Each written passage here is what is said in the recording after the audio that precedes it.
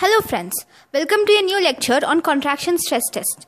Contraction stress test, in the last class we have learned about the tests of fetal well-being. This is the continuation of the same class, tests of fetal well-being. In the last class we have learned about the fetal movement count and then external cardiotocography and also non-stress test. In this class let us learn about the contraction stress test.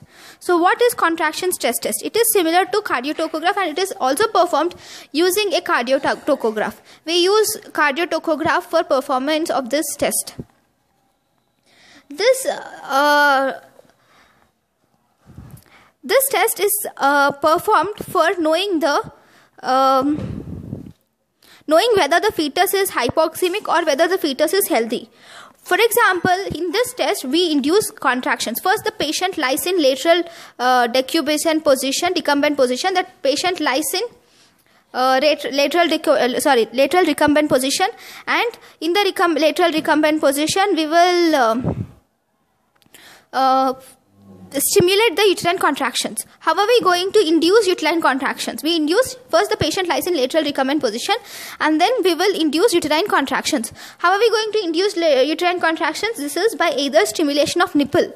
We will either stimulate nipple or we administer IV intravenously, we give dilute oxytocin. So here we stimulate nipple or either we stimulate nipple or we give intravenous dilute oxytocin. So once you either stimulate nipple or give IV dilute oxytocins, these are done. These will induce the contractions. Okay.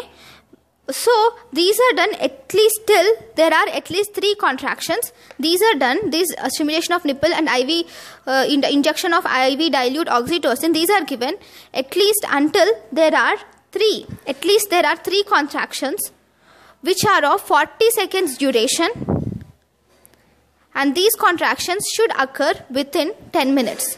Within 10 minutes, we will have to see whether there are 3 contractions. At least there should be 3 contractions, and these 3 contractions should be for a duration of 40 seconds, and this should continue for at least 10 minutes. Okay, so you'll have to induce these contractions. Normally, if there is a normal healthy fetus, whenever we have induced contractions, then there won't be any decelerations. There will be no decelerations. But if this if the fetus is already hypoxemic, it can be due to placental insufficiency or it can be due to any cause. But if the fetus is already hypoxemic, then there is decreased oxygenation and this can lead to decelerations. Okay, so you will have to see the decelerations, whether the deceleration is present or not. Okay, so this contraction stress test, it is interpreted as, if it is positive, if the interpretation is positive, then you should see whether there are late decelerations.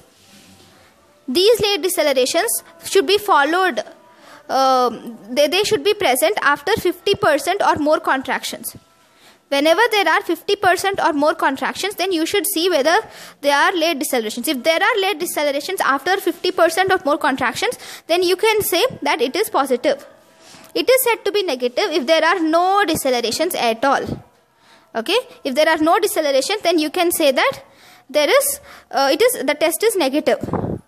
Sometimes it is also called as equivocal or suspicious. We say it is suspicious if there are intermittent late decelerations. If there are intermittent late decelerations, then we say that the test is equivocal or suspicious. We can say equivocal or the test is equivocal or hyperstimulatory if the decelerations occur while we are hyperstimulating it. If decelerations are seen on hyperstimulation. What is hyperstimulation here? Whenever there are more than 6 contractions are seen in 10 minutes, that is hyperstimulation. Or if there are contractions which are lasting for 90 seconds. If the contractions are lasting for 90 seconds, then it is hyperstimulated. There are two things. One, the contractions can be more than 6 contractions in 10 minutes. Then it is called as decelerations on hyperstimulation. Or when the contractions are lasting for 90 seconds, then it is called as deceleration on hyperstimulation. So these two can be called as equivocal hyperstimulatory. Okay. If there are no contractions, that is, or if the contractions are less than 3, that is, there are less than 3 contractions in 10 minutes, then we call it as unsatisfactory. So we call it as unsatisfactory if there are less than 3 contractions in 10 minutes. So this is how we interpret the contraction stress test. So what are the contraindications of this contraction stress test? One, if there is a risk of preterm labor, because if we induce the contractions and if the person has a risk of preterm labor, then there is a chance of precipitating this risk causing preterm labor. Or if there is preterm rupture of membranes, whenever there is preterm rupture of membranes, the membranes have already been ruptured. As a result, there is a chance that this might lead to labor. Okay, whenever there is a history of uterine surgery or C-section, if we have done uterine surgery or C-section, this can lead to uterine rupture.